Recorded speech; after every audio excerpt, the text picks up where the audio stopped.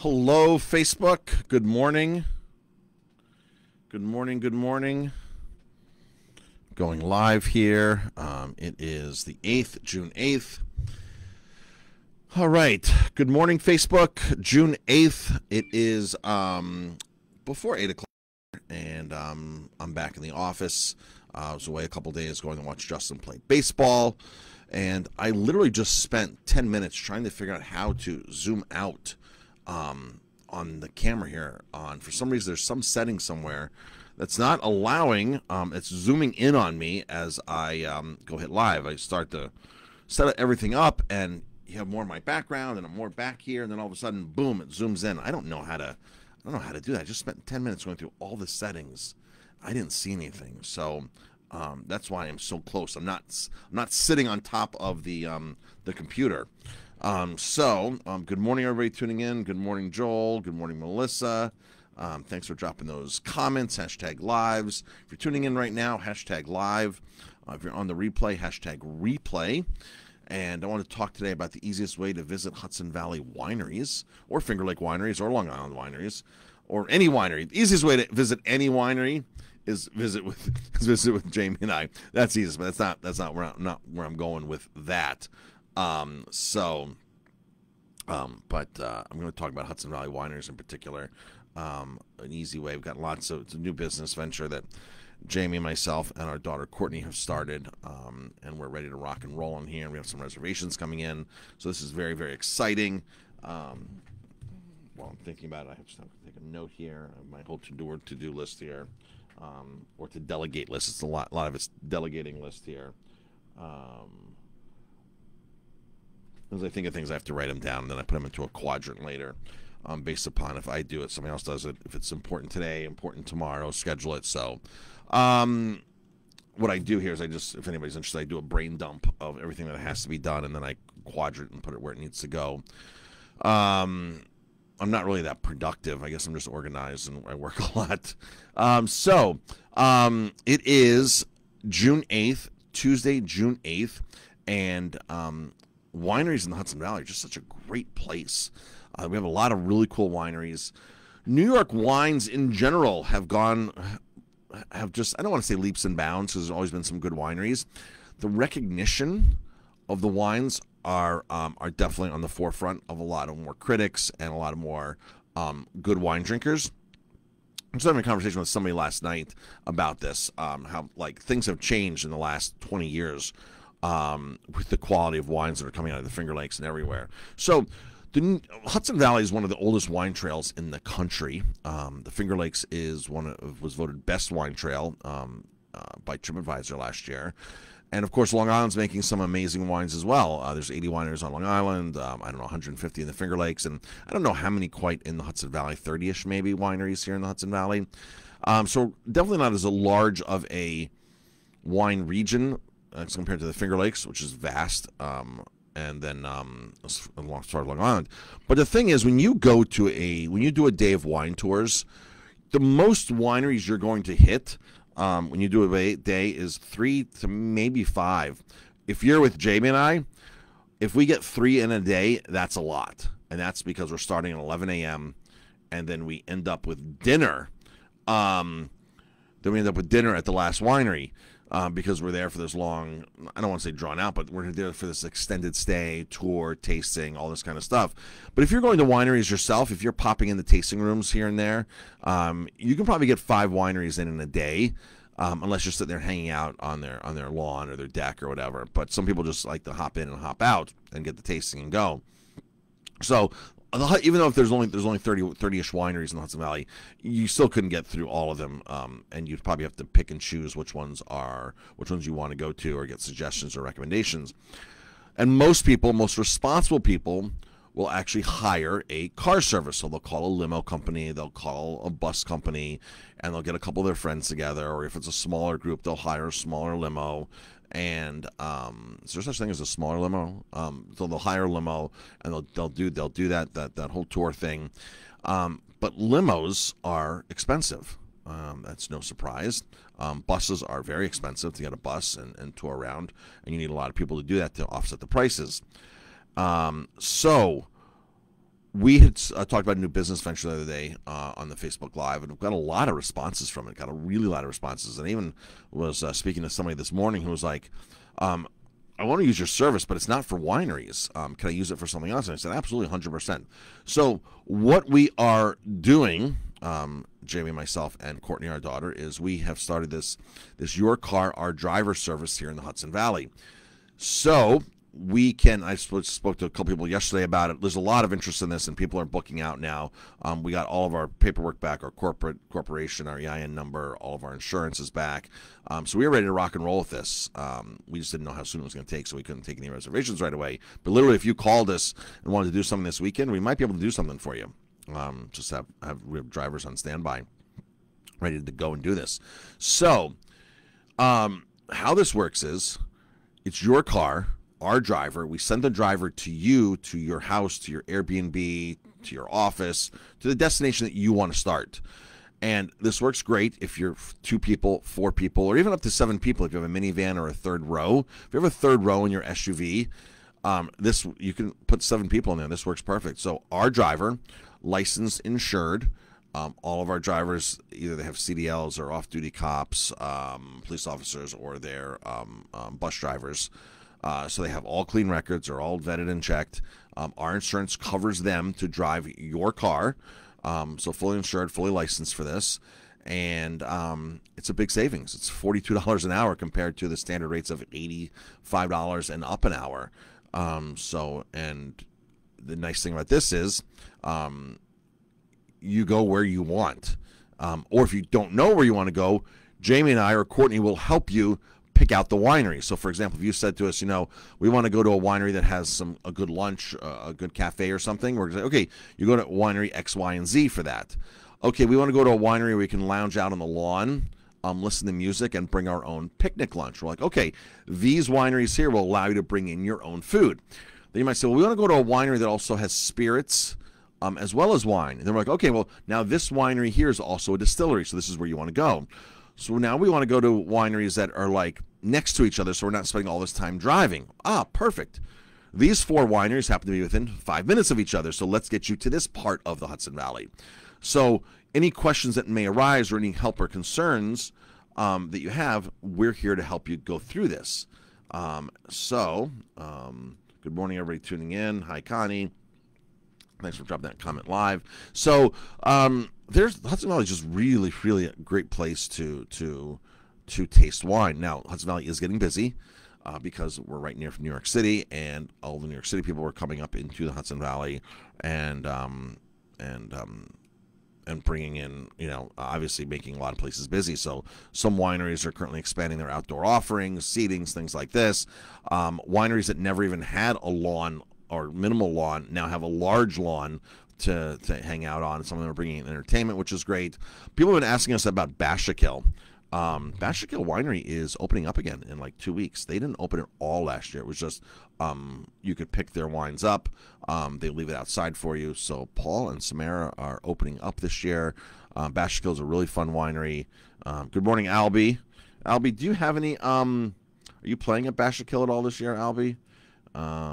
So Albie, Bashakill is great because they have music there. A few other wineries have music too. Rabibero, a few other wineries definitely have music and provide entertainment. So literally, you might say to us, Marcus or Courtney, I want to go to a winery where we're going to spend all day there. We don't want to wine hop around. We want to take a lunch. We want to sit on the lawn, and we want to spend literally 4 hours and spend all afternoon there, 5 hours. We'll spend all afternoon. We don't want to hop. What's your recommendation? And we're going to say this, or this winery.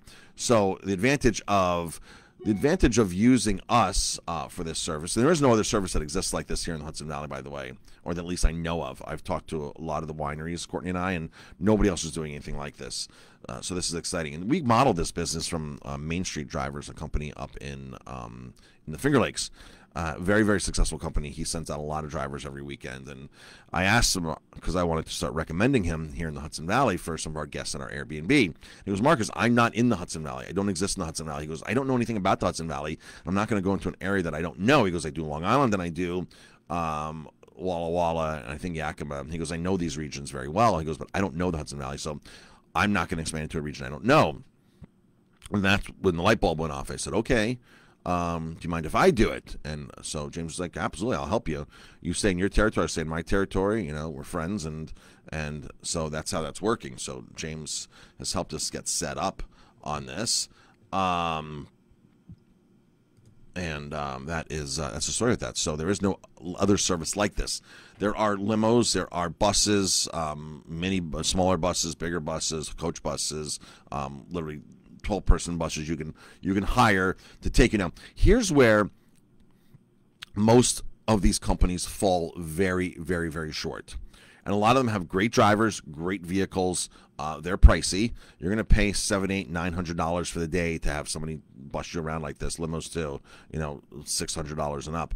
So what these companies do is they're not specifically in the wine business. Unless you call somebody like the little wine bus. Tanya's great. She's been doing this a long time. These people drive people to the airport. They drive people, wherever they need to go. If a driver picks you up this Saturday, chances are the night before he was doing a prom, if it's June, or the night before he was doing a wedding or whatever. If you're touring around on a Sunday, the night before he was doing a wedding. So they don't really specialize in just the wineries. And we do. We specialize in wineries. We have relationships with all the wineries. We buy their wine. We know the owners. So that's where we really come in and say, okay, we can really help you make a great tour. And so if you're going to ask a question about wineries, we can answer them. If you're going to ask your driver from one of these other companies, like, what winery, we have extra time right now. What winery should we go to next? The driver's going to pull up his phone and be like, well, on Google, it says this winery is 5 miles from here. We're going to say, okay, we know what winery you can go to, and let's get you into this winery and have a good time based on what you're looking for. So we're super excited to start this because it's a direct extension of our restaurant here. Direct extension of our restaurant. And that's what we love doing. So that is it, folks. Also want to talk about something else. Maybe I'll make another Facebook Live out of it. I posted something on my personal page yesterday that, what gets me angry? We go to a lot of restaurants, Jamie and I. We go to a lot of places because when we travel, we're out and about. And Jamie and I love to go out and get a bite to eat and relax away from here.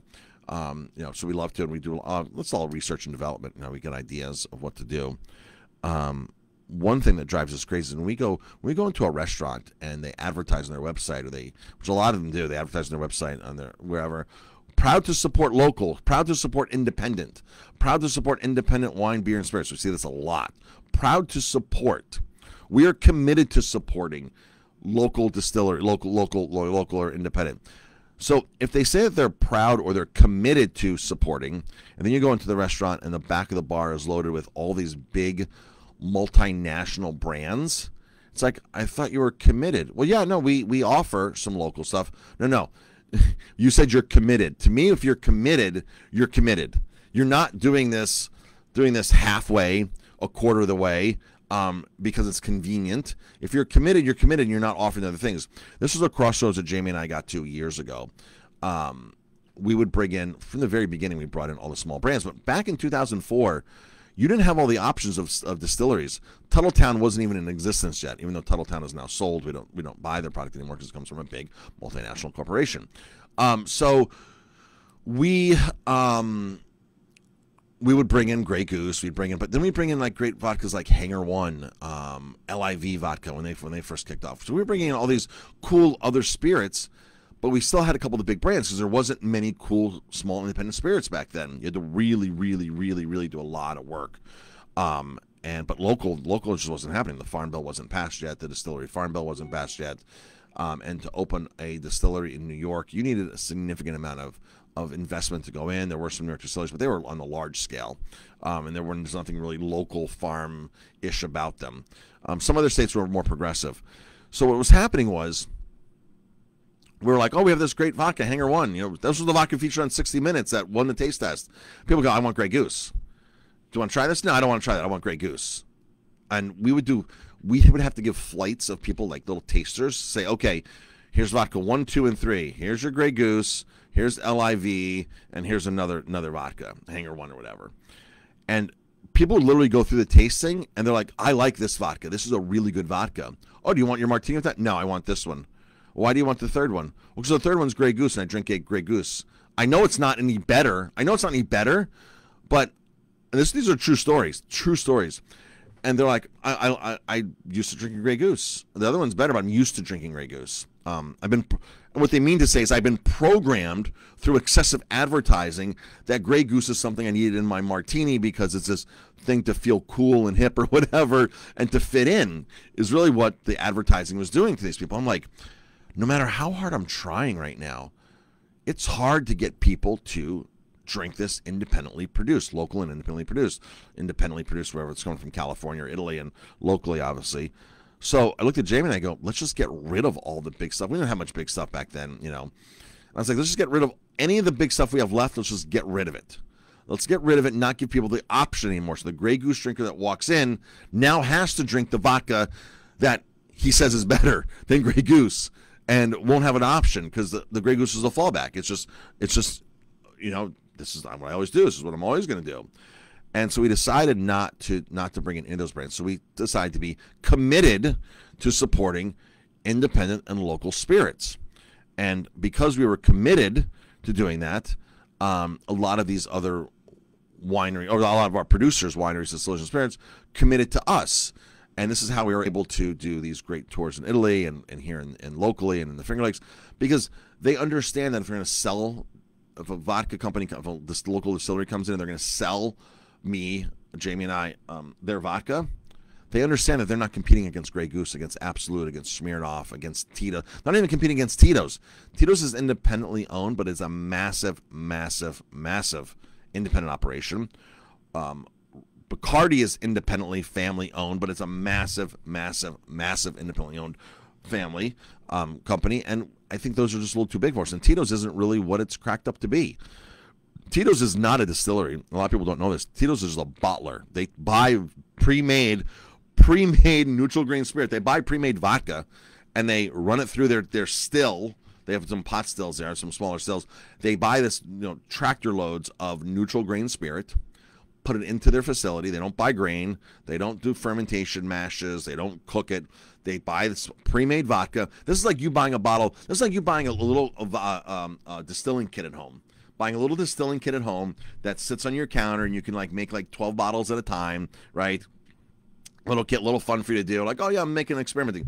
This is like you going to the store, buying Grey Goose, and pouring it into your distill at home and running it one more time. And saying, oh, I distilled this great vodka.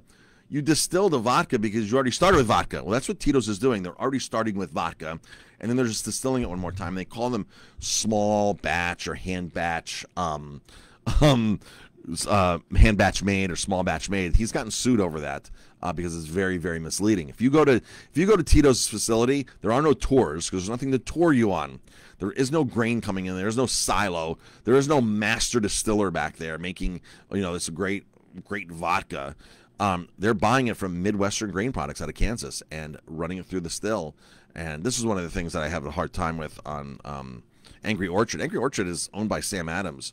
That what they have over there is just like a showroom where they're doing a few local things, but they rely upon their plant in Cincinnati. They rely upon plants all across America to make Angry Orchard. It's not made here. If you walked into a store in California or Ohio or Florida and you pick up a Angry Orchard, because it's all across the country, if you pick up Angry Orchard, it's not being made here in the Hudson Valley. But when you go there, they give you the most amazing, fantastic show and this and that. And it's a big company. It's Sam Adams. And Sam Adams has its place. They revolutionized the beer world. The big guys did not expect a smaller company like that to take them by surprise in the 80s, early 90s. What Jim Koch did, he did a great job. He paved the way for a lot of other craft brewers. But now there's other craft brewers that are small and independent that would appreciate my dollar, appreciate your dollar. I think for Jamie and I, when we buy things from companies, like, where's our dollar most appreciated is what the question we ask ourselves. Like, buying a bottle, supporting Jack Daniels, they don't appreciate my money. They don't appreciate buying vodka from Arrowwood down the road in Kerhonkson and Accord. They appreciate my business, right? They appreciate that. And when we walk in the door there, we're greeted with appreciation. And when we buy from all the wineries we buy from in Italy, when we walk in the front door, they appreciate the money that I've given them and supported them, and they appreciate what you do for them as our guests, which is why when we take you to Italy, they roll out the red carpet for us because they appreciate that. All right, these other big companies, big wineries, big distilleries, there's millions of people giving them money throughout the world. How can they even appreciate? They don't even know who we are. So we did this thing back then saying, oh, we're only supporting, we're committed 100% to we're committed to supporting independent and or local, right? You can't buy local cognac, you can't buy local tequila, but you can buy independently produced tequila. You can buy independently produced cognac. And so once we switched that and got rid of that, the rest is history. However, we do lose business from it. Jamie and I do lose business from it. People want to come in, they want a Corona. I'm sorry. They want, some people don't understand like why we're doing it, and they get very turned off, and they're like, what do you mean you don't have Pepsi or Coke? And that will ruin a person's meal right off the bat. If you don't have what they want when they walk in, well, I don't understand why you don't have Grey Goose. I don't understand why you don't have Tito's. Every bar in America, every restaurant in America has Tito's. Why don't you have Tito's? Sorry, because we support something that's independently produced. We support, here's a great vodka. Here's 5 vodkas right here from New York State. Right here, New York State, 5 great vodkas. Here's a vodka from wherever, the Midwest or wherever. I think most of our vodkas are really now just New York, because New York's making great vodkas. Between Arrowwood, LIV came out with a new corn-based one. Then we have their potato one. In fact, that's our new well, is LIV, is our new well vodka. And we sat down with Rich from LIV a month ago, 6 weeks ago, sat down with him and had a great tour, and we've been buying from him since 2008, 2009. He appreciates our business. He really appreciates our business, and we were so rolled out the red carpet when we went to LIV, Long Island Distilling, like so rolled out the red carpet for us, and he appreciates our business. So that's, how you do business. Jamie and I are really firm believers, of shaking hands, liking the person you do business with is like super important. But going back to people that get upset, people get upset when you don't have Tito's for them. They get upset when you don't have Corona. And people flat out tell us, we don't come to you because you don't have Corona. You don't have this. We don't come to you. And this was very hard back in 2008, 2009, 2010. We were only 5, 6, 7, 8 years into the restaurant. And we were hurting. When we first started, we should have filed bankruptcy. We could have filed bankruptcy every year for the first 3 years because it wasn't working. When we first opened, this was not working financially, and we've still had some bad years. We had a really bad spout 5 years ago and lost a lot of money. I decided to go into another restaurant as a partner and it did not work out, and we got hit very hard financially, like very hard. Like they came and repossessed our car, and we had to. With all this money, they got our car back. We got the car back, but it was like, really, we're late on the payment. We were late on the payment, and they come outside. Where's our car? It's gone.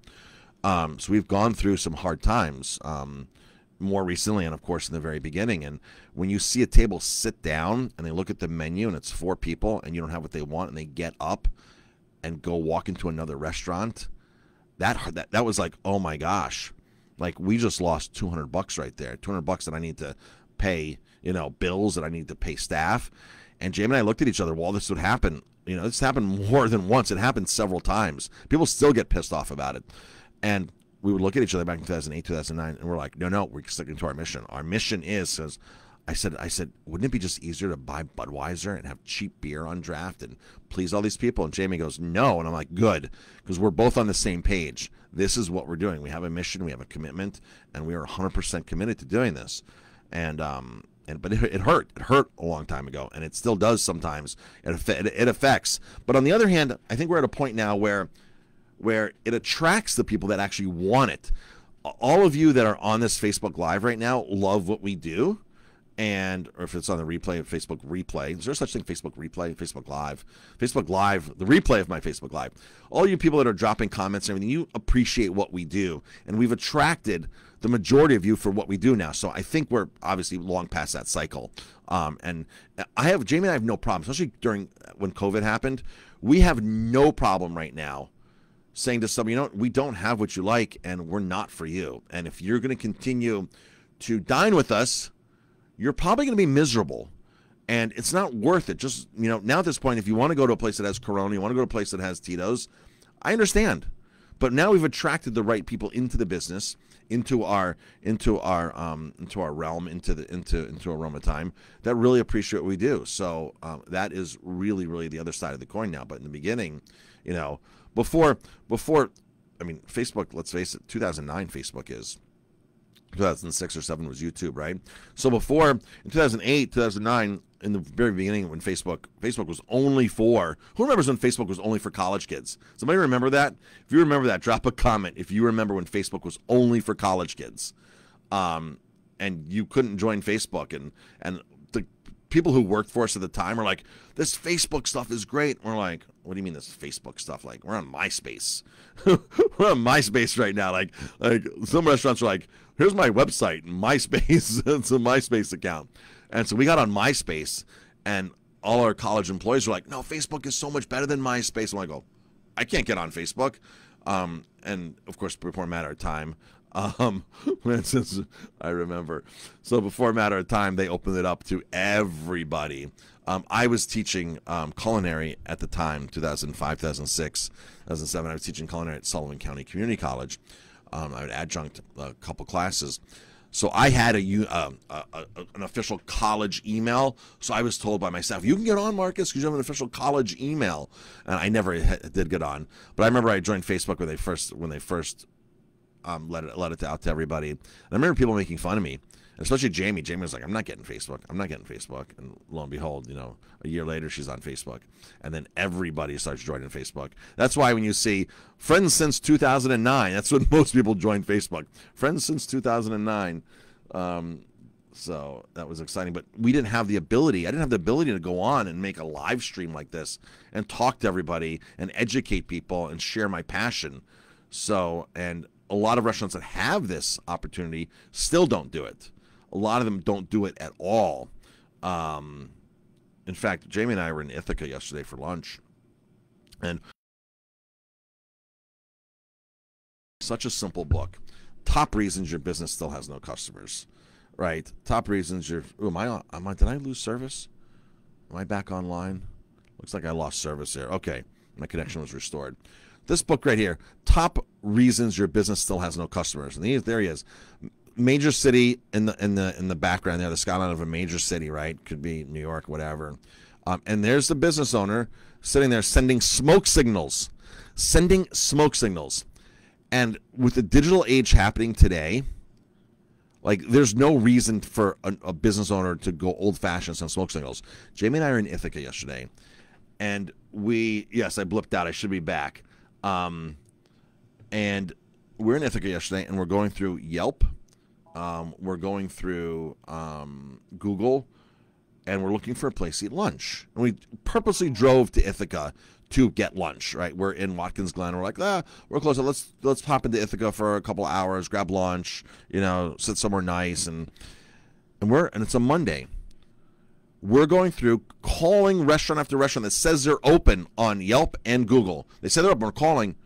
Hi, we're closed on Mondays, open 6 days. We're closed on Mondays and Tuesdays. I look at them like their listing says they're open today. It says they're open right now. And I'm looking down. I was like, here's a great restaurant, 4.5 stars, 4 stars. Claim this business. If you go online to Google or Yelp and it says claim this business, it means the owner has not gone to Google or Yelp yet to say, hey, that's my business, and I want to upload some photos and put my menu there and make sure my hours are correct, and properly represent myself. We literally called 5 or 6 places that said they were open online because they're not in control of their account, or if they are in control, they don't update it, and literally in the Stone Age, sending smoke signals. And I was like, my book right now is perfect for all of these restaurants that we're trying to give money to. because they're stuck. They're sending. If I saw smoke signals like we're open, that would have been better off yesterday than looking through Google and Yelp. We actually ended up going to Wegmans Food Market, Cafe Market, Food Market, whatever it is, to eat lunch. To see lunch. To eat lunch. And Luann's saying, I saw you saw that for businesses yesterday too. And it is, granted we do make mistakes. We're not perfect, by the way. Sometimes a listing gets changed, or my assistant might change something that's not right, the hours, or we decide to open up, earlier on Fridays, and I haven't gone in and updated it yet, and that's my fault 100%. But I try to be on top of it. We have a checklist for like yesterday, new special. I said to my graphic artist and my web designer, you did it? Is it on Facebook yet? Is it on my website yet? And make sure that goes into our email today. So we kind of have a system of doing it to make sure, but we still miss things as well. And I'm sure you can go on my website right now and find somewhere where we're open for brunch. I tried to change everything, but sometimes you miss one line here or there, and we've scoured it, and I've had people on it and doing it, but sometimes we miss stuff. But business after business after business yesterday just was not updating their stuff. And if you own a business, those listings are totally free. Your Google, one thing that people don't understand is Google is like Facebook or Instagram. Every time you upload photos onto your social media platform, you need to include Google. You need to keep uploading those photos to Google as well. I have somebody that goes in and rounds up my photos after the week and posts them away. And I literally get emails. Your photos got 1,000 views for the month of May, which is true. I got 102,000 views, which means people are going online and looking at our stuff. The more content you post, the more people are going to see it, right? More content, more eyes. Yesterday, I'm on the phone with Verbo because we made premier hosts for Verbo on our property, and I'm on. I have a special. I get my own contact there now, and so I get better attention. And he was like, Marcus, I'm going to give you a hint right now. Every month, put a new profile picture of on Verbo for your house. Every month, put a new one. He goes, because it's going to trick the system into thinking that it's something new, and if somebody's been looking before, they're going to now see a new picture. So it's going to help your algorithm by them clicking and doing it. He goes, so it's going to trick the system, trick people, and get more eyes and get more clicks. And he goes, you're getting a lot of clicks right now. You're getting a lot of clicks, and your house is getting a lot, of attention. But that's going to help you get to the next level. Just changing that once a month, new profile photo. I'm like, that totally makes sense, right? That totally makes 100% sense. Just like on a website, you want to put new content on your front page just so it helps Google, categorize or catalog new content. And it doesn't need to be major new content, just means something that's keyword appropriate, and this and that. So just so your website's not stagnant. Some people built a website in 2009, and it's still the same website, same content, same images. It's stagnant. It's a very stagnant website, so that's one of the keys is keeping it fresh and and keeping it current. All right, folks, that is it. I got to go make some fresh grapefruit juice. Then it's Tuesdays. Tuesdays is my day where I work with all of our coaching clients. So I'm on the phone one after another until this afternoon, and then we have a salesperson coming from one of our favorite Italian importing companies. So that'll be a nice afternoon, and then Jamie and I will do our Facebook Wine Time Live later, and then I have my coaching call tonight where I get on and learn from my business coach the tips, tricks, techniques for Jamie and I and Courtney to be successful. So busy day. Even though we're closed on Tuesdays, I've been here in the office since 5:50. Got a lot of stuff done, and Joel was saying old school. Here's my list of stuff I have to do today. I created a whole list, and then I do a brain dump, and then I go on to and put it in quadrants of what I delegate, what I have to do, what I have to do tomorrow, what must be done today to get on. But really, today is coaching, working with clients. Okay, Luann, got to run. Thank you everybody for tuning in. We really appreciate it, and honestly, thank you truly for your support. We value your dollar. And the people that we give that dollar to value it as well. Just so everybody knows that. Every single person we do business with on wine, spirits, the beer realm, a lot of our food producers, they appreciate that dollar too, because we all have choices. We all definitely have choices of where our money goes, and that's the real power, is voting with your wallet. I've always said that casting the real vote is with your wallet. That makes the biggest difference. All right, hope to see everybody soon, whether it's here virtually or whether it's here in person. tag a friend in this for this video or whatever. And if anybody wants a salmon deal, by the way, if anybody still says, well, I missed the salmon deal, call today and we'll get you on the salmon deal. I have more new updated. We sold almost 500 pounds of salmon last week. Some people are picking up today almost 500 pounds of frozen wild coho portioned out. There's 6-7 ounce portions of salmon. We sold close to 500 pounds. Today's shipment that's coming in will hit 500 pounds. So thank you, everybody. A lot of you have a lot of really awesome salmon in your freezer now for the summer. Enjoy that. So we discounted that really, really heavily and didn't want to make as much money on it. Because we wanted you to have good, healthy food. All right, folks, I'd rather get $10 or $20 from you than try to, get the whole $80 from you for the full case. So that was the story with that. All right, folks, thanks for tuning in. We appreciate it, and we'll talk to you later.